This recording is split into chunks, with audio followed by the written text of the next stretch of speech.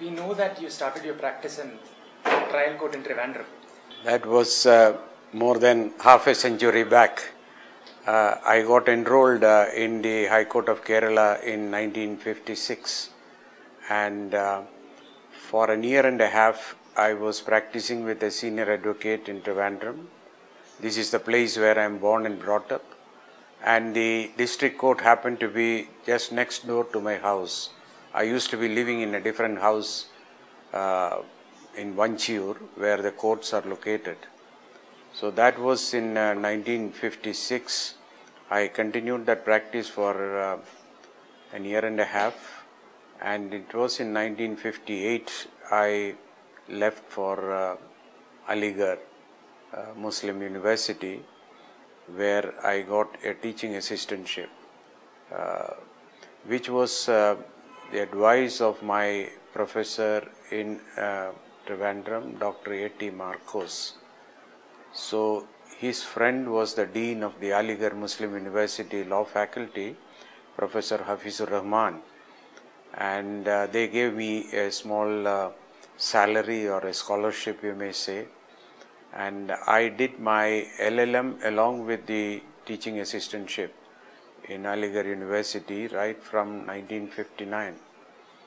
So that was the start of my academic career, and shifting this, the advice of my professor Dr. Markose that I would make a good career in the academic field rather than in the practicing profession.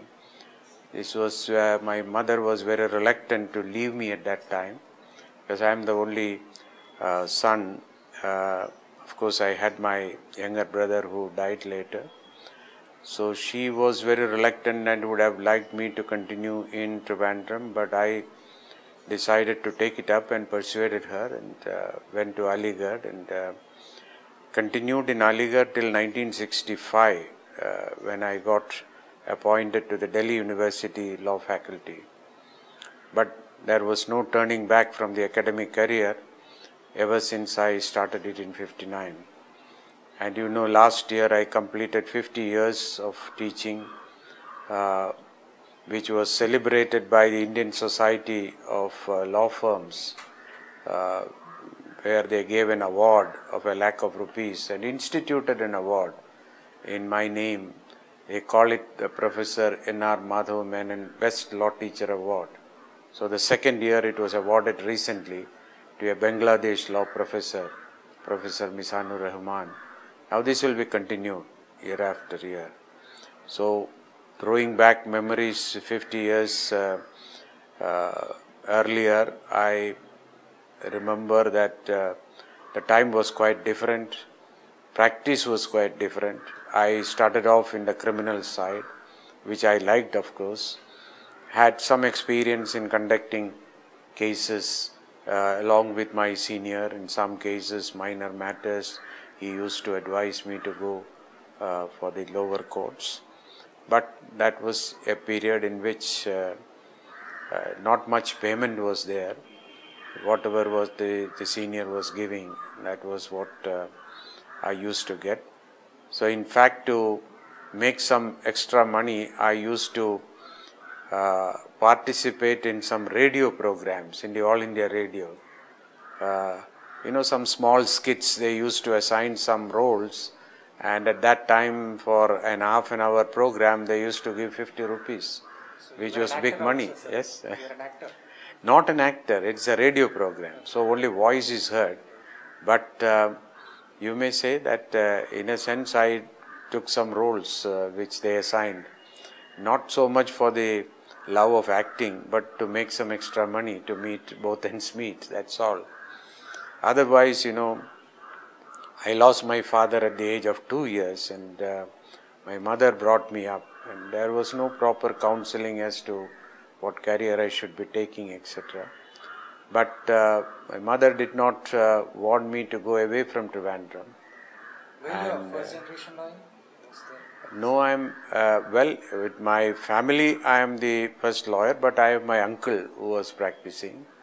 My cousin brother who was also practicing, but not in Trivandrum. They were practicing in Cherthalai. That is our original home. but the practice at that time was not that remunerative.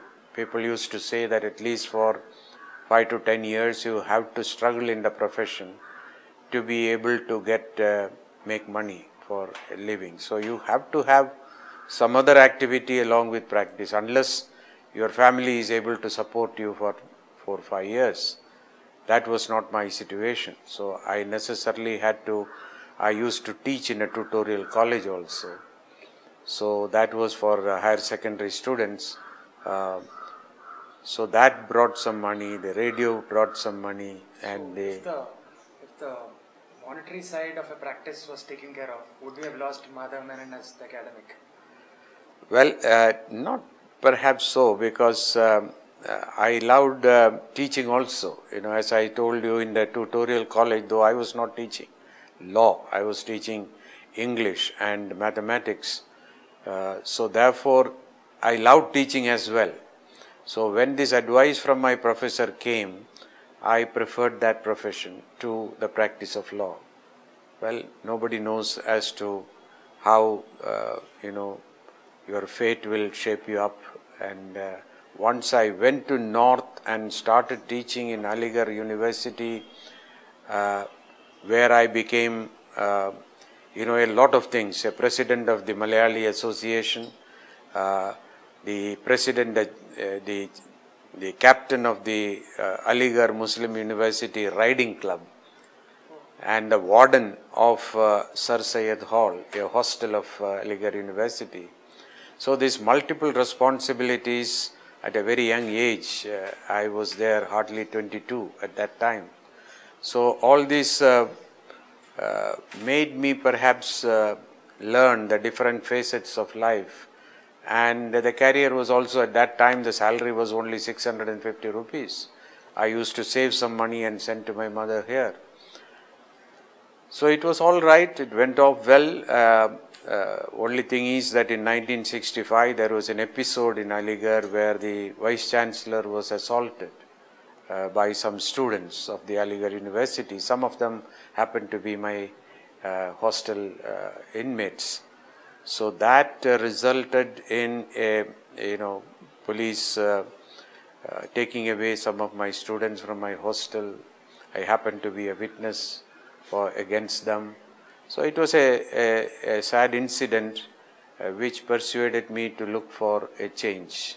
And luckily for me, the offer from Delhi University came. That's how I moved after 5-6 years in Aligarh to Delhi. And Delhi, of course, was at that time trying to shape or sort of reform the then system of legal education under a very distinguished professor, P.K. Tripathi. And that gave me an opportunity to experiment with different styles of teaching. Delhi was at that time introducing what is called the case method of law study with some Ford Foundation assistance. I happened to be sponsored for a year-long program in Columbia University Law School in USA under this Ford Exchange program. And that was a very pleasant time. I was giving some seminars, attending some lectures of some distinguished people, and trying to learn how law is being taught in the American setting. I was not pursuing any degree or anything. I was a visiting scholar under the Ford program. I traveled widely in many law schools across America, interacted with many professors. That's where I observed some aspects of clinical law teaching, where the skills are being taught. So at the end of that year, when I returned to Delhi, I had initiated for the first time what is called the Legal Aid Clinic. That was way back in 1969. So within 10 years, I became a sort of a clinical law teacher, you may say, and had the experience of taking my students to the Tihar jail, to the police stations, and the law teaching and law learning became more active and more participatory and more in social context rather than mere classroom-based lecturing. Well, the legal aid clinic experience at that time got me appointed as a member of the Government of India appointed legal aid committee, expert committee on legal aid, and Justice V.R. Krishnaiyer was the chairman of that committee.